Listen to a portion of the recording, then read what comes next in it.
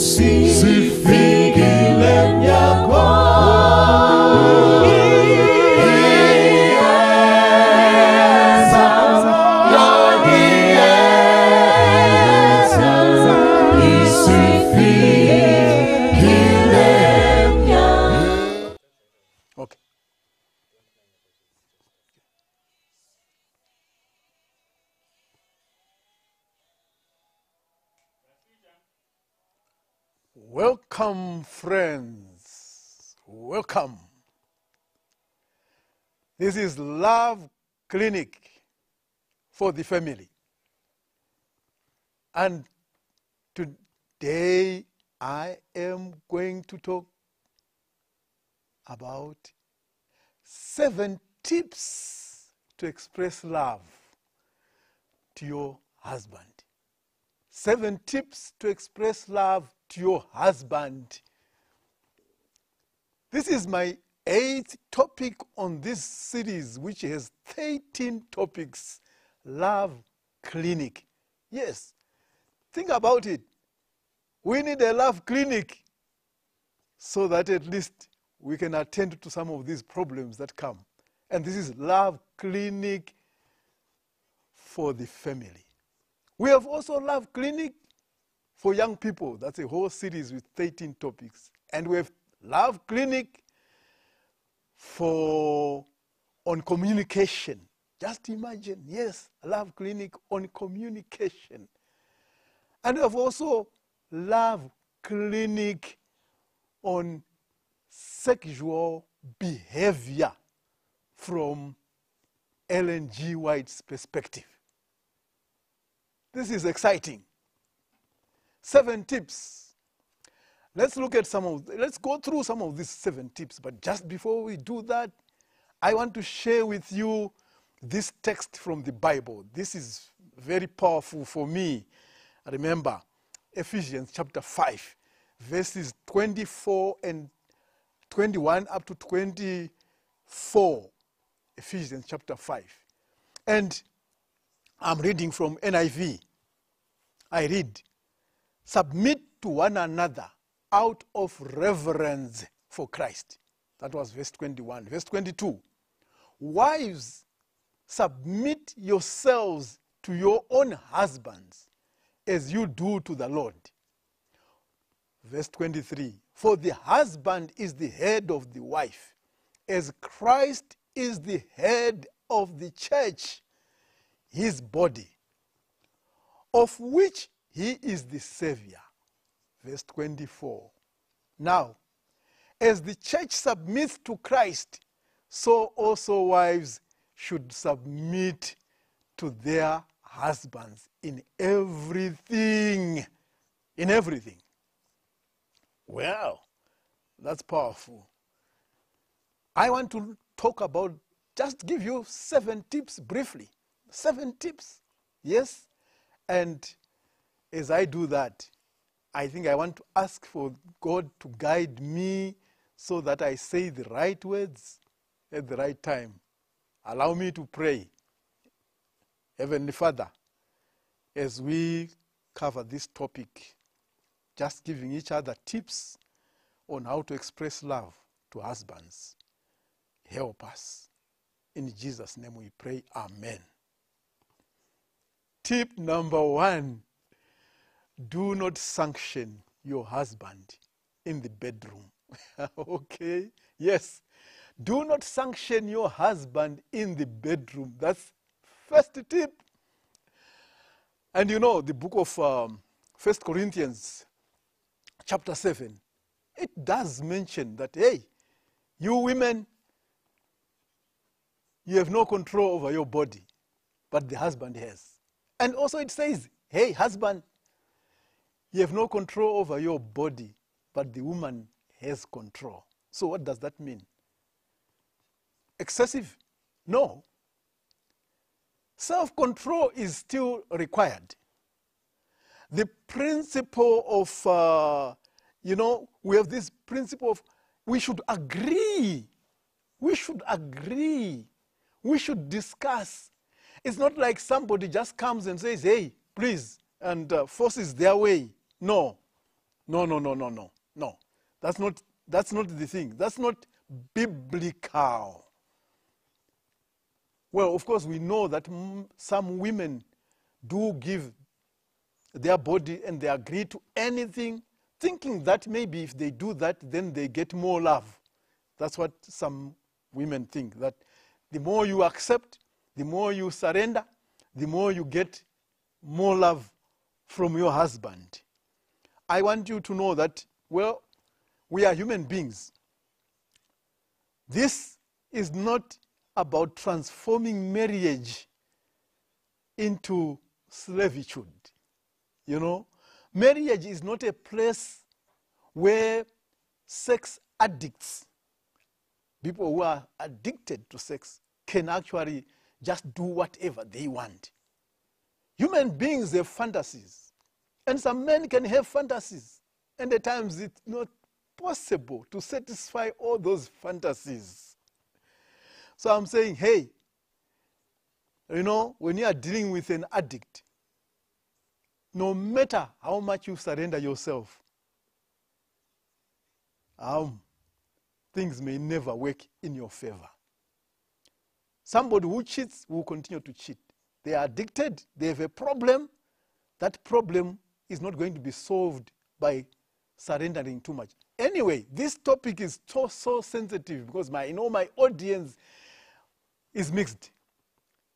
Those of you who might want to do more, we have prepared extensive discussions. In fact, I've prepared a whole course with 67 lectures on this topic about sexuality and things like that, things to do with the bedroom. That was tip number 1. Tip number 2, be your husband's first line of defense. I want to tell you, ladies, those of you who are listening, husbands can give you a very big surprise. Your husband is capable of pulling out several shocks in your marriage. Many times, maybe at times repeatedly. Husbands, not all husbands can be like Joseph. All right? I think as wives, we need to remember that we did not marry angels. We married human beings. And human beings are subjective to failures. That's why we are human. I am not justifying wrong behavior or toxic behaviors by husbands. No, that's not what I'm saying. But I'm just reminding you that in a relationship, one of you might have problems. And when that happens,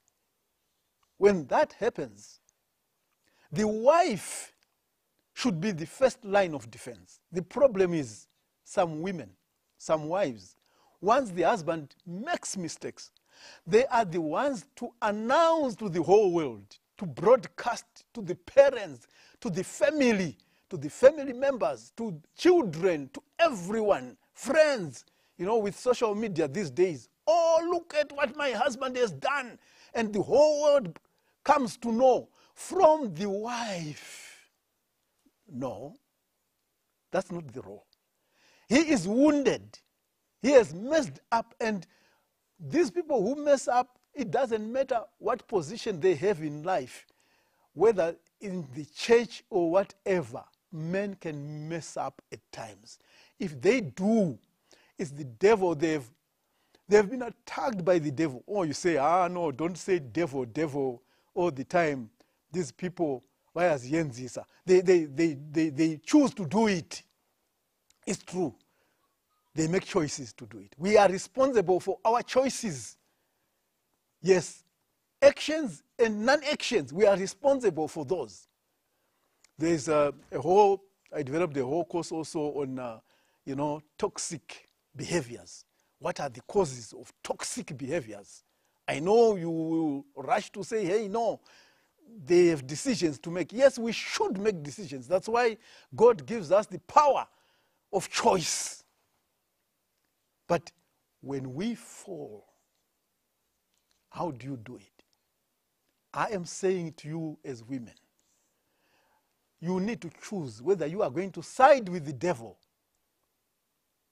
to embarrass him further, or you are there to say, okay, come here, address his wounds, spiritual wounds, help him to recover, cover him up. So the choice is yours. Make things worse, by throwing him to the devil or praying for him and supporting him. And of course, making him see sense. Oh, let's go to the next tip. Collaborate in setting up boundaries and also even respecting those boundaries. There are many areas of relationships where boundaries are required. Without boundaries, relationships deteriorate to become very toxic. Boundaries are very important. So I am saying to women, if you want to demonstrate love to your husband, collaborate, insist, encourage that you have boundaries and agree on the boundaries. And then, of course, insist that they should be respected once those boundaries have been set. You say, well, but then we are married. How do we have boundaries? Whether you are married or not, boundaries are required. Marriage does not neutralize individuality. Boundaries are required when it comes to areas like accessing social media, mobile phones, social media. You need to agree on the boundaries. Some people don't want to share. I do share with my wife. We share. We have no problem with passwords. We don't have any problem. But that's not, I don't want to use that as standard. It can not be forced on couples and those people in relationships. When it comes to world standards, you know it very well. You have no right to other people's privacy. There is still privacy even if you are married. But as Christians, you might want to approach it differently. That's okay. You need to discuss. But the whole thing is you need to make up boundaries and agree on those boundaries. Yes, not only there, but you also need boundaries when it comes to management of finance. Let's agree. How do we manage finance? Who manages the finance? Who controls? And who decides what should be, the investments that we make? Just agree on how to do it. You are already making boundaries. Not only that, what about management of in-laws? Should the husband support his parents and relatives? The wife's parents and relatives are not supported? Or something like that. How do you manage in-laws? You have to have boundaries agreed as a couple. You know what? Let's look at the next one. Influence, next tip. Influence children to respect their father. Oh my goodness. Some people were thinking that we were going to talk tips like kiss him twice a day, 3 times a day, 4 times. No. That kisses can be given to anyone, even people who are not loved. We are not talking about those things. We are talking of things of substance that really demonstrate and also is an expression of love. Respect your husband, not just that, but you need to influence children to respect their father. That's a critical role of a wife. Well, listen, here are some things that may lead children to have no respect of their father, which are done by women, which you might want to review and see whether you are also doing this. Number 1, always criticizing and complaining about the poor job of the husband, the poor income of the husband in the hearing of the children. Always telling the children, or, complaining, and the children are hearing it. That's a problem, Always talking about the poor education of their father. Always criticizing and complaining about the fact that their father is reckless. Yes, has no morals. Your father has no morals. Is an embarrassment. And they are saying this in the hearing of the children. They lose respect. Always mobilizing children in opposing the father's plans and decisions. Shoot them down. You mobilize children so that you defeat the father. They will lose respect for him. Spoiling the children with gifts, in order to become the favorite parent. At times, children will go to the father and ask the father, say, I don't have money, but the mother may have money, and the mother takes some money and gives to the children. You are buying favors.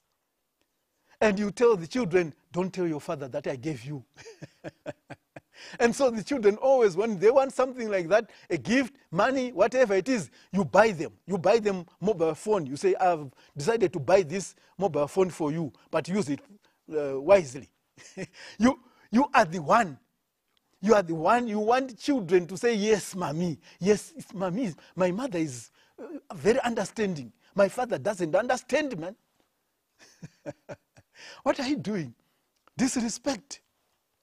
Always confiding in the children, confiding in the children that the mother is the breadwinner. I am the one. You know what? In this family, it's my money. My salary is higher than your father's. I am the breadwinner here. They lose respect. Opposing children or even discouraging children from supporting their father. Because you tell them, if you give your father money, he starts misbehaving. Oh my goodness. And also complaining about the father's relatives, and the children are hearing. Failure even to mobilize the children so that they can also celebrate their father's birthday or whatever it is. You don't mobilize them, you just leave them like that. And all this can cause children to disrespect their father. Do not spare. The next tip, never spare your husband from discipline. Oh yeah, my goodness, what is this now? Yes, husband needs to be disciplined.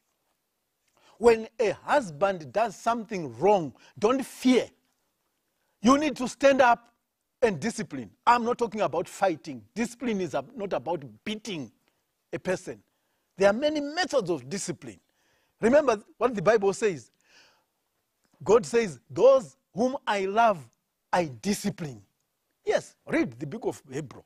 Those I love, I discipline. If you love your husband, discipline your husband. Yes, correct him. Point out that this is not proper. When he has messed up, you should not just be quiet and fear that perhaps, no, let's be quiet, otherwise he will become violent. No. Tell him that this is not proper, my husband. This is wrong. When he messes up, sting him like a scorpion. He should know that, hey, my goodness, hey, what am I going to do? He should know that. But you need also to celebrate husband's achievements. And when you are stinging, you don't sting forever. Talk about it, complain about it, and then move on. Remember, he has messed up. You need to be like a loving wife. Go there. I like what mothers do. A child will be imprisoned after committing a terrible crime.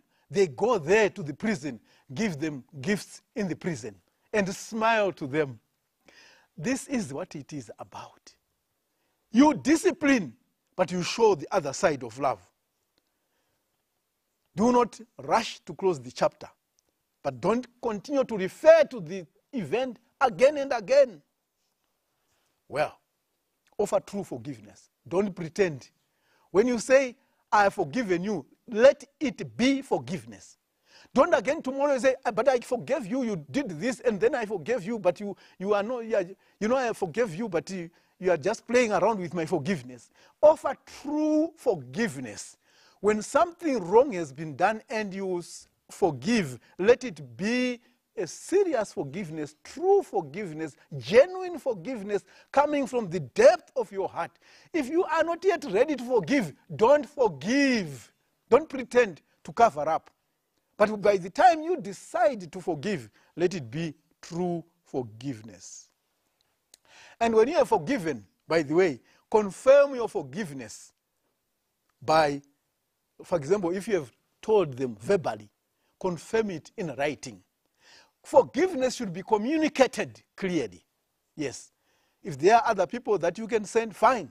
Send them. Trusted people. Forgiveness should be confirmed, should be communicated, and then move on. When another problem comes, that's a different thing. You deal with that problem, but don't keep on referring to the forgiveness. Become and remain irresistibly attractive. As I close, I want you to know that you as a wife, you need to become and remain irresistibly attractive. Yes. I don't know what it is that brought the two of you together. But whatever it is, you need to have improved on it. That's right. Don't say, these days I'm no longer attractive, I'm now old, I've given birth and this. No. Beauty remains until you go to the grave.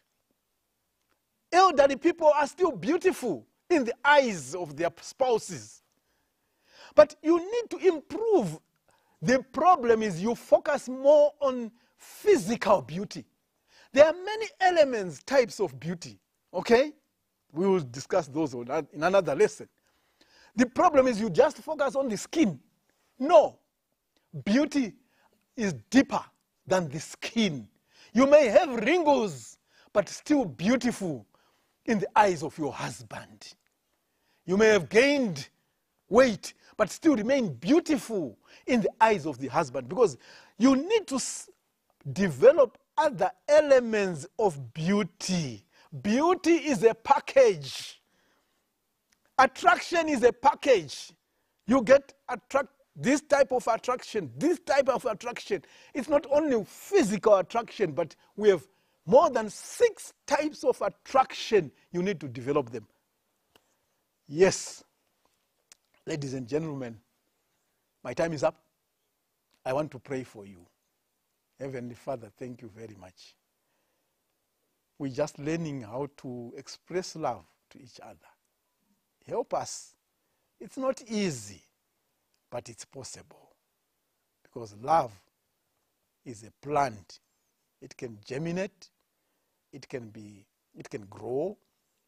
It can become a big plant, a big tree with shades for everybody. May our love be like that. In Jesus' name I pray, amen.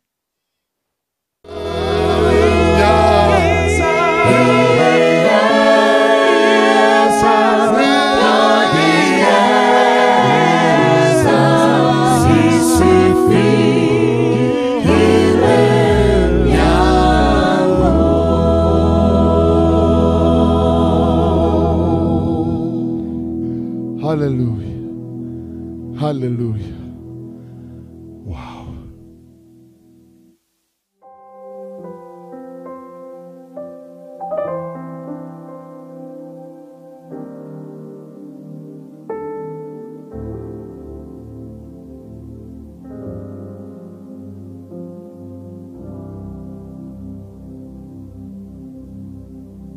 Guje sumsindi siwam osimanga usimangaliso kimi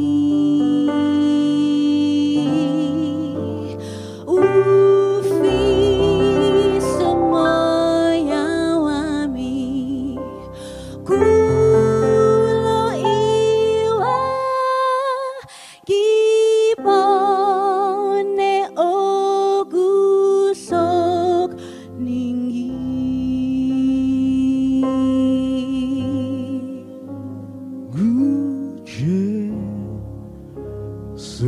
Sumsindisi wa osimanga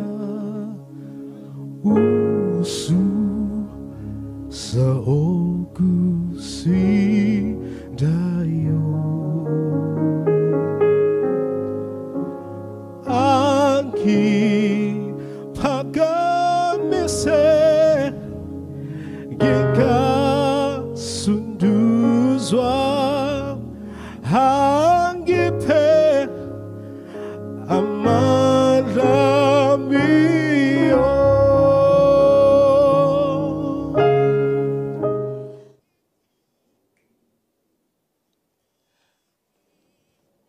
Right. I very much appreciate the comments and also the questions that you are asking. Very interesting. Thank you so much, those of you who have asked questions and comments. I want you to know, number one, that yes, I think it's my topic number 9, where we talk about how men can demonstrate their love, tips for men to demonstrate their love to their wives.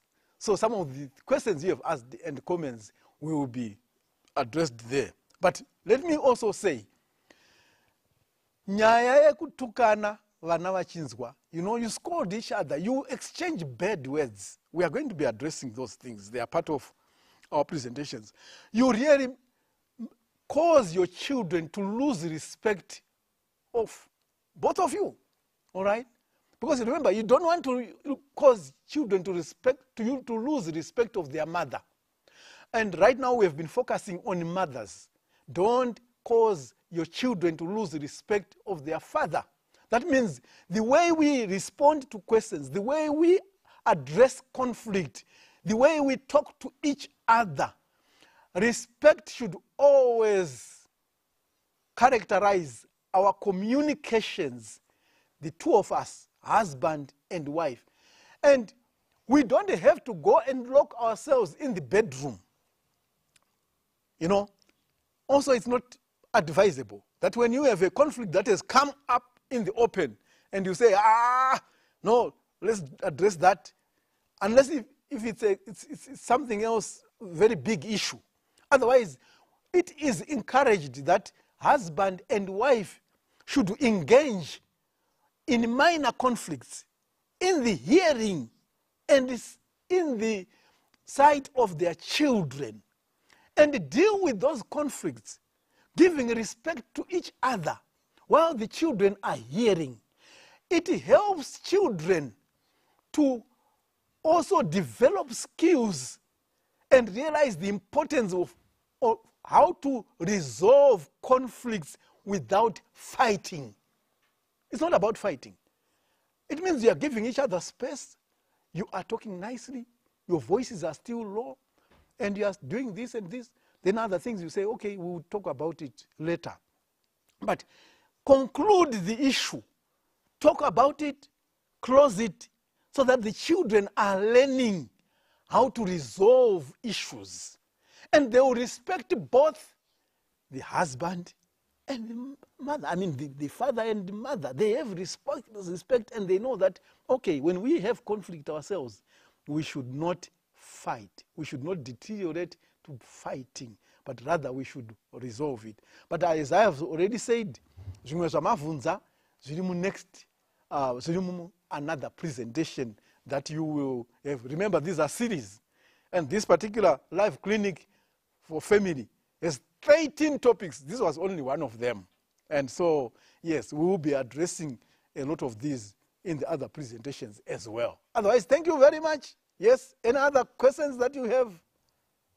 Thank you for your comments.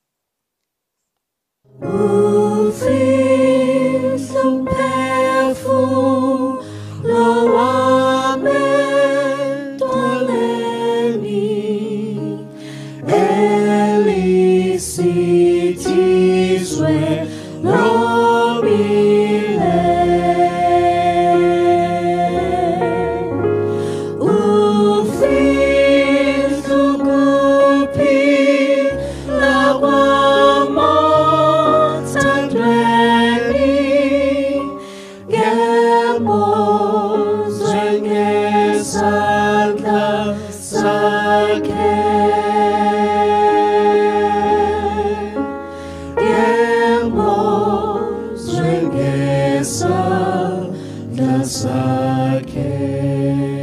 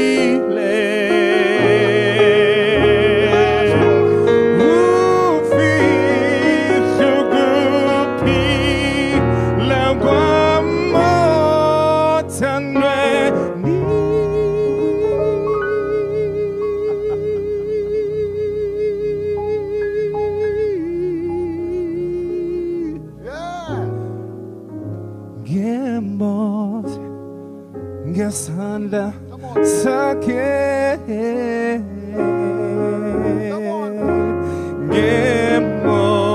Gemozenge Sanda sake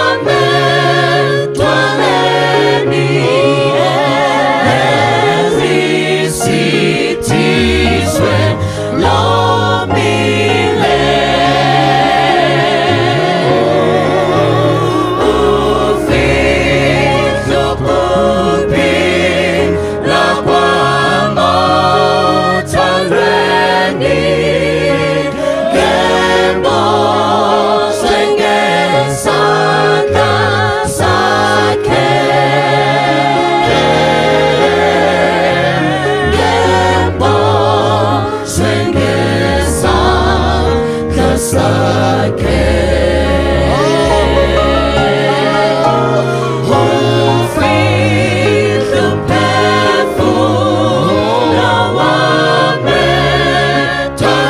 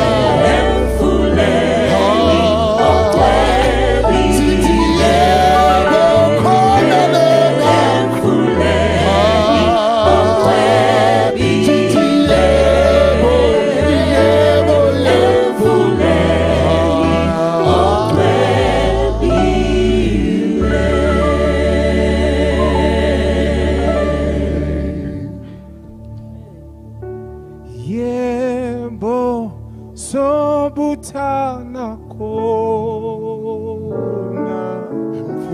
emfuleni omuhle khona le